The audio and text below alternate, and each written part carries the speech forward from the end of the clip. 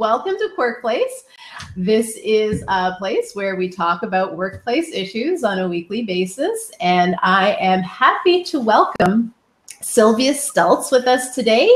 And she has learned, what she's learned from her career is, her career as an accountant is that numbers matter, but the people making the decisions behind those numbers are even more important. She continues to master her profession and is always seeking opportunities in continuous learning, which allows her to develop expert opinions and skills. The bottom line is that people are the power behind business, and she believes in the power of an exceptional talent acquisition consultant to deliver those people to an organization. Why her? Because she listens carefully. She brings passion and enthusiasm to her craft and is seeking to place the whole person to the best role or the company. And she's not matching a job posting to a resume. She only places a candidate or hiring manager in a position she genuinely feels they'll be successful in. She currently provides full cycle recruitment services for a Fortune 500 company that specializes in risk management, reinsurance, and human resources. Welcome, Sylvia. Thank you. Happy to be here. I'm so glad you can be here. I'm just going to turn on my chat window. I do see Rad in the room, so if you have any questions, you can you're free to type them at the,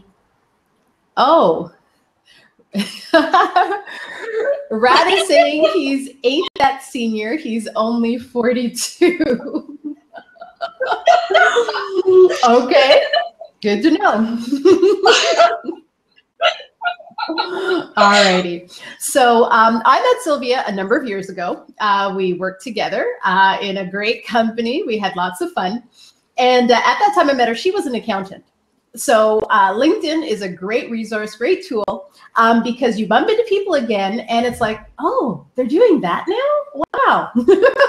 So it's like she's made this transition and she's a talent acquisition consultant. So based on what I was doing, I was thinking, oh, okay. I definitely would like to talk to her, and I'm sure people who are watching this show, whether it's now or later, would be interested in what she's doing. So what led to the shift in becoming an accountant to working for human resources? That's a great question. So, one of the things that I always found in accounting was it really gave me the foundational understanding of business. I think a lot of us go to school with the hopes of, like, especially, when I went to school 20 years ago, the same profession for a majority of your life. It was this, weird idea that you would be in this profession for the majority of your life. And I think, I got into it. I really enjoyed it. It taught me a lot about business to the bottom line, so net income, net loss. But after having my first son, I really was open, and I think this is the most important thing to learn about your career journey is to be open to change. And so one of the things that I decided to do was go into a recruitment consultant position. It was an easy transition because I was recruiting finance and accounting professionals. And then from there, I spent a good number of years doing that, about 8 or 9. And from there, I, moved on to my next career, which was going from an external recruitment resource, like a headhunter, to a internal resource, which is the talent acquisition individual. And I would say, my recruitment consultant life led me to how do we build businesses to the top line, their sales, their branding, everything that's really important when you're trying to deliver on sales. And I had to deliver on sales through acquiring talent for other organizations.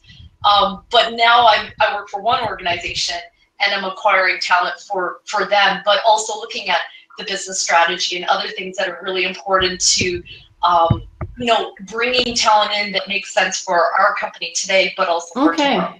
Okay, and so you've answered my next question, which is the difference between a headhunter and a talent acquisition consultant. Yeah, I would say the biggest difference, just so that your audience knows, is when headhunters are out there trying to source for talent, they have multiple clients and they have multiple pressing needs. So the one-on-one attention can be a little bit more challenging, but when you're working with a talent acquisition person, you may be speaking with them for a lifelong, you know, they may be in your industry and you're building typically long-standing relationships, although you can do that as a headhunter as well. So it just depends if you're in a multifaceted agency where you have lots of positions, or if you're in a very specialized agency where maybe you were doing what I was doing, which was finance and financial services type position. Okay. All right. So in your current position, what is your area of expertise? Yeah. So right now, I work for Aon, and as you had mentioned, it's a very large company, approximately 80,000 people worldwide, lots of offices as well, and lots of countries. So we are basically spread across the world. We're the largest, or one of the largest, insurance brokerages, definitely the largest reinsurance brokerages. Plus, we also have the human capital. People know them as Aon Hewitt. So with these three different facets, really we have two main lines, and that's risk and people, risk with people, risk with companies or corporations. A large part of our business, though, is commercial reinsurance. So I recruit in the risk space. So a lot of commercial insurance folks that could range from administrative level positions right up to the most senior account executives and executive leadership for the brokerage space. So that's my specialization. Okay. So what's other than today, what does your average day look like?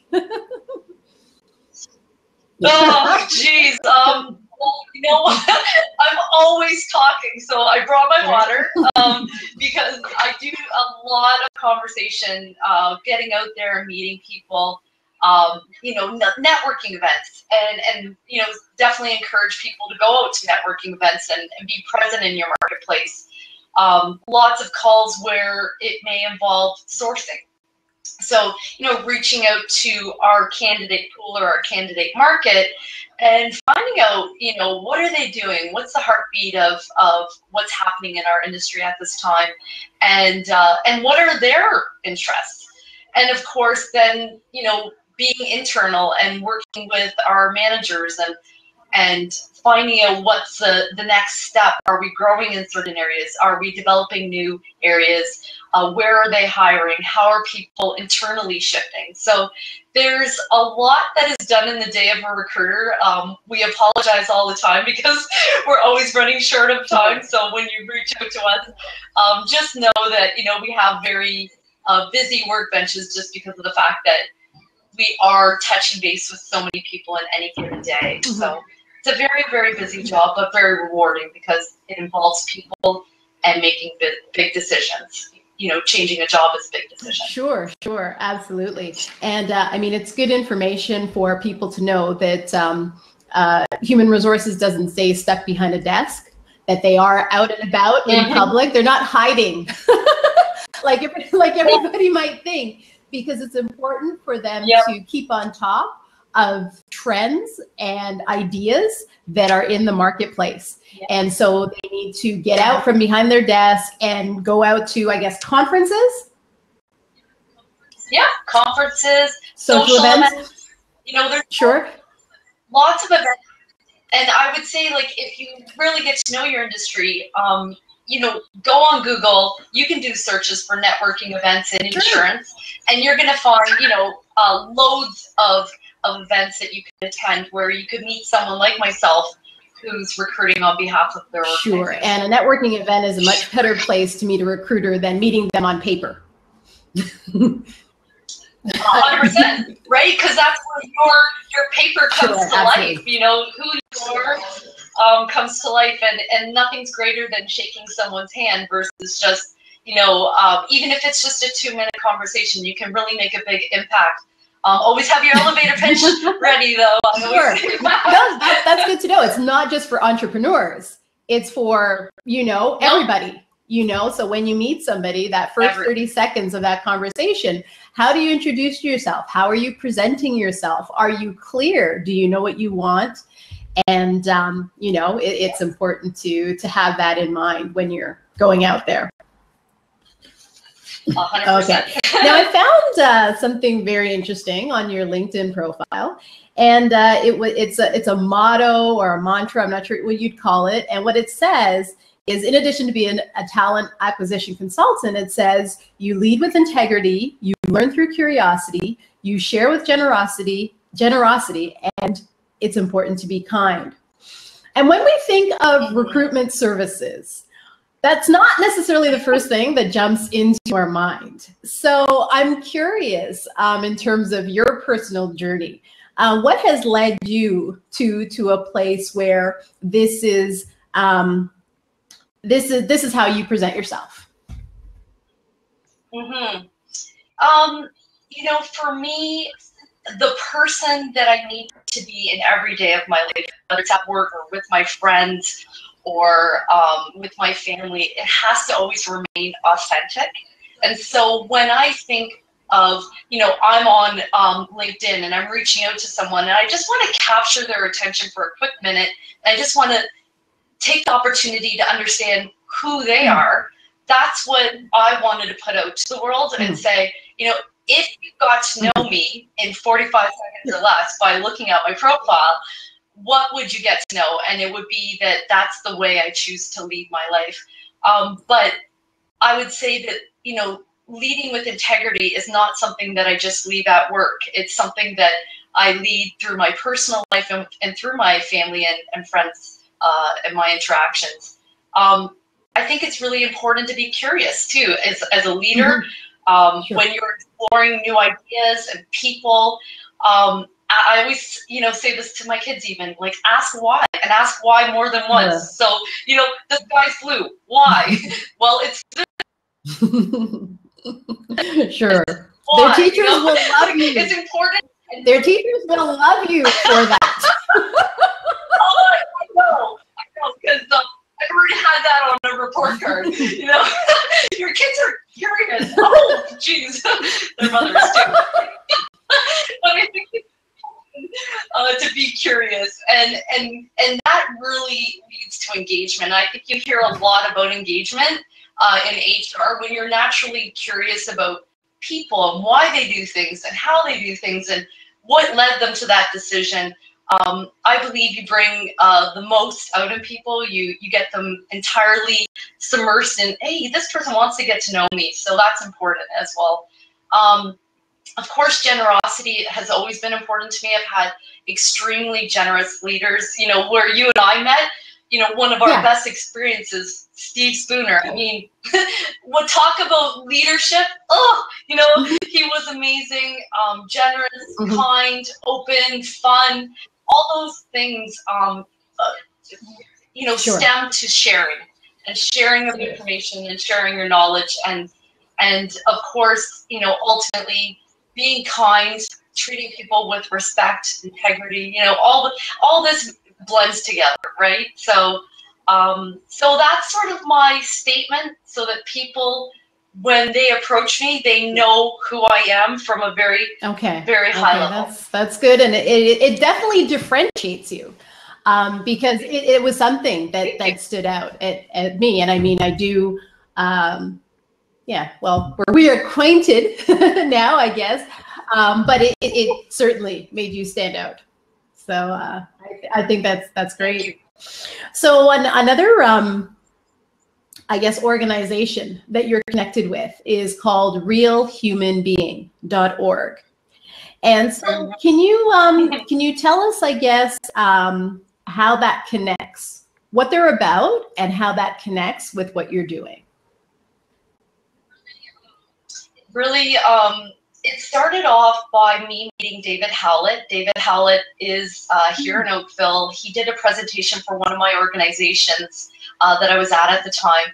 And it was really to try to get our organization to the next level through the power of our own people. And it just, something he said just really resonated with me. It felt like he was reading my mind about how I operate.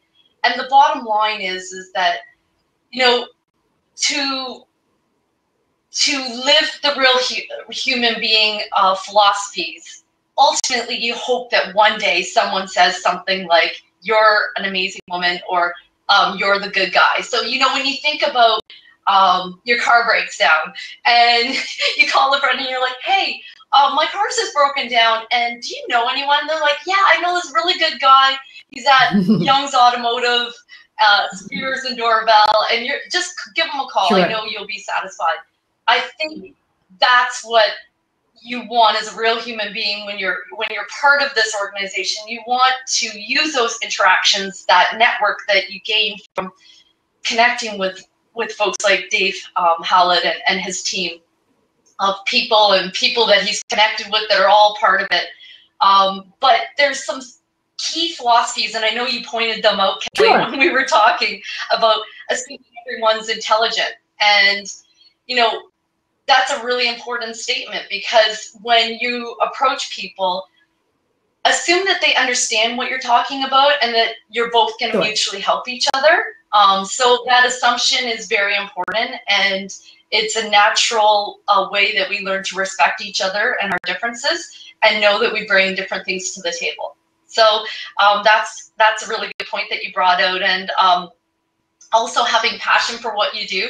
I don't know if you can notice it in this call today, but I love my job, and I think it shows, and people resonate with people that love what they do and want to work with people Absolutely. that love what they do.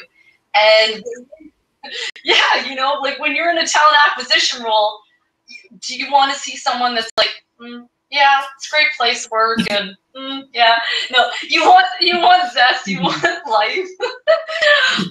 And so I think, again, you know, that bringing that passion to your life is another part of the philosophy behind it.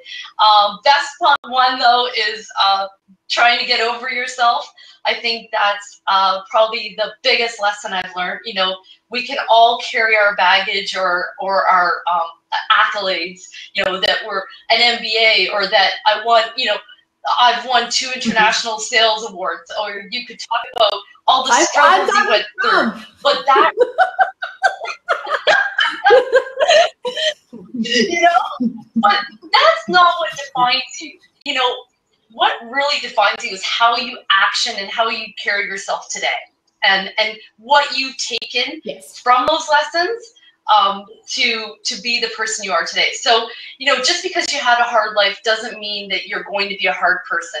And I think so, getting over yourself, knowing that what you've achieved or not achieved or had to overcome, and just sitting in the now and treating each person with respect, and mutually helping people, being kind. Sure. and helping people. While what you've gone through in the past is certainly real, there's not an advantage to hanging on to that like luggage and walking around with it, because it holds you back.